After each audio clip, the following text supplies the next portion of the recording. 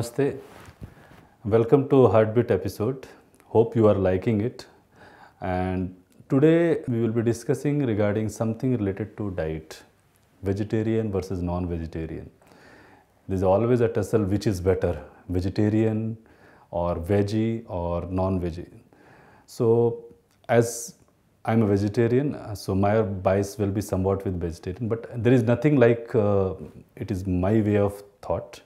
Science has already given a lot of evidences, and one thing at the outset I will say, vegetarian, non-vegetarian answer can't be given without any randomized trial. Randomized trial means in which you have to segregate the people and give the vegetarian versus non-vegetarian, and over the decades we have to see whether they are developing particular disease or they are getting protected.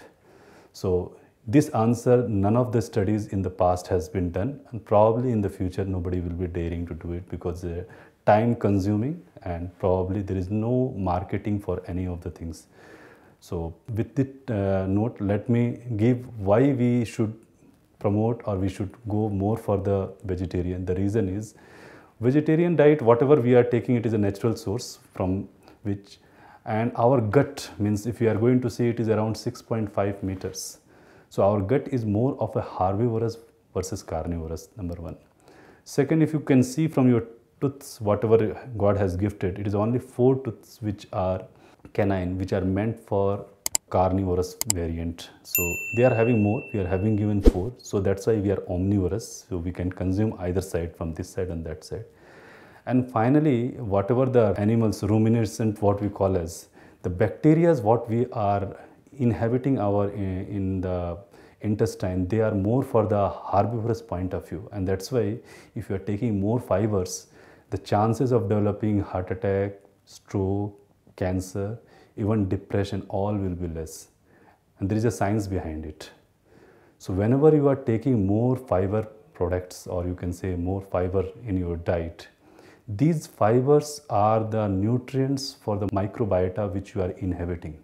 So they break down and they make SFA, short chain fatty acid, in which propionate, butyrate and acetate, these are 3 products formed, in which butyrate is going to take care of your small bowel, or you can say small intestine. So they keep the integrity of your intestine. Whatever the mucosa is there, which is going to be replaced every 5th day, is been intact.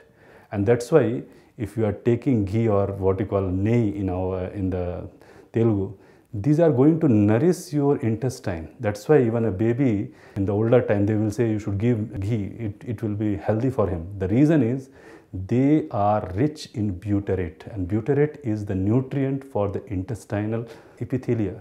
So if you are taking more fiber, this bacteria is going to convert into these 3 SFAs, and these SFAs, means short chain fatty acids, are going to take care of the intestine, which is going to digest your food.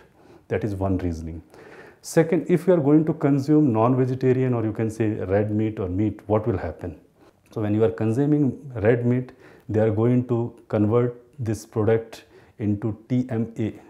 So trimethylamine, which is one of the product which is formed if you are taking too much, and that will go inside the liver where it is going to metabolize and it will be converted into TMAO. So it is an oxidized form, and this is going to make the inflammation in wherever possible way. And the atherosclerosis, if you are knowing or not, it is a vascular, means the vessel is getting inflamed, and when vessels are getting inflamed, what will happen? It is going to be more stickier. The RBCs, WBCs, whatever is going, it is going to be stacking, and later on the thrombosis and the foam cell, what we call as the fat accumulated cells, is going to lie inside the vessel, and we can say plaque formation, and slowly this thing will grow over time, and again what we call a full-blown coronary artery disease happens. It is not limited to this one. If you are consuming more this non-vegetarian diet, the chances of developing cancer, it has already been well proven that breast cancer, colon cancer, they are more common in the person who are taking red meat. So in nutshell, if you are seeing from the nature point of view and whatever the accumulated evidences, it favors that vegetarian diet is always better than non-vegetarian. And if you are already having the disease, you should restrict wherever possible your non-vegetarian diet. Thank you so much. See you next time with some important topic. Namaste.